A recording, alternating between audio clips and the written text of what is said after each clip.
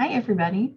March is National Nutrition Month, so we are going to spend a little bit of time talking about a theme for this year, as well as the weekly steps encouraged by the Academy of Nutrition and Dietetics to ensure that you eat right. If this is your first time tuning in, I'm Kelly Houston, a registered dietitian and nutrition counselor who works with people of all ages and genders to help them eat for fuel, eat for fun, and eat for life. March is National Nutrition Month, so I'm really happy to be talking to you today about this year's themes and giving you some weekly tips on how to maximize your personal nutrition so you have plenty of energy and stamina to live your life. The yearly theme is Celebrate a World of Flavors. I think that is a great theme for a few reasons. Number one, the profession of dietetics in the US is a predominantly white profession. This has translated into many nutrition recommendations encompassing white or European dishes and ignoring or food shaming more culturally diverse dishes, whether they relate to soul food, Indian food, Mexican food, Italian, or any other culture's traditional dishes. I'll put some resources in the notes about the Whiteness of Dietetics. Some non-white RDs can make a point to help others incorporate their traditional cultural foods. And one of my favorite recipe sites who encourages ethnic cuisine that is kid-friendly. Number two, from a health standpoint, other cultures tend to incorporate more healthful foods than we find in the standard American diet. You'll find more seafood, beans, fruits, and veggies, and many ethnic foods. By incorporating a variety of foods and food groups, we will increase our intake of micronutrients and antioxidants. Variety is always healthy in my book. From a personal standpoint, point number three, I love exploring the cuisine of other cultures. Getting to do it for work makes it even better.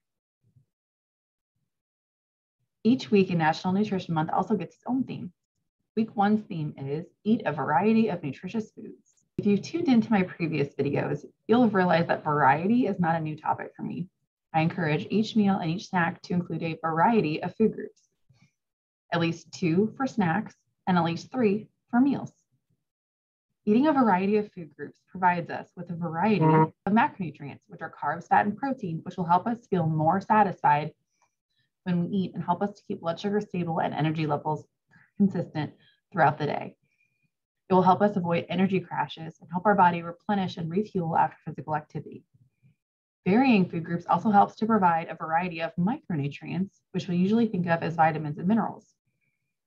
Certain micronutrients that stand out would be iron in the meat or protein group and calcium in the dairy group. Grains and starches tend to have many B vitamins, and certain fats are good sources of vitamin E and essential fatty acids. Phytonutrients and antioxidants could also be included in this group, which is why it's a good idea to vary the foods within food groups as well. Grocery store campaigns in the produce section to Eat the Rainbow are encouraging a variety of antioxidants, as different antioxidants result in different food colors. Varying spices, which is easy to do when you're eating global cuisine, is also a good way to get different antioxidants.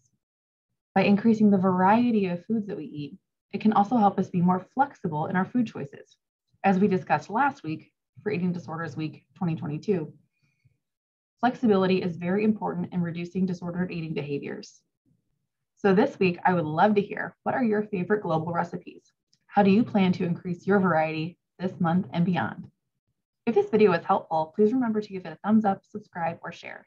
As always, if you live in Illinois or Missouri and would like a more personalized nutrition plan, or you feel that you struggle with eating in a way that fuels your life and your passions, please feel free to reach out to hello@kellyhoustonrdn.com or visit kellyhoustonrdn.com/schedule.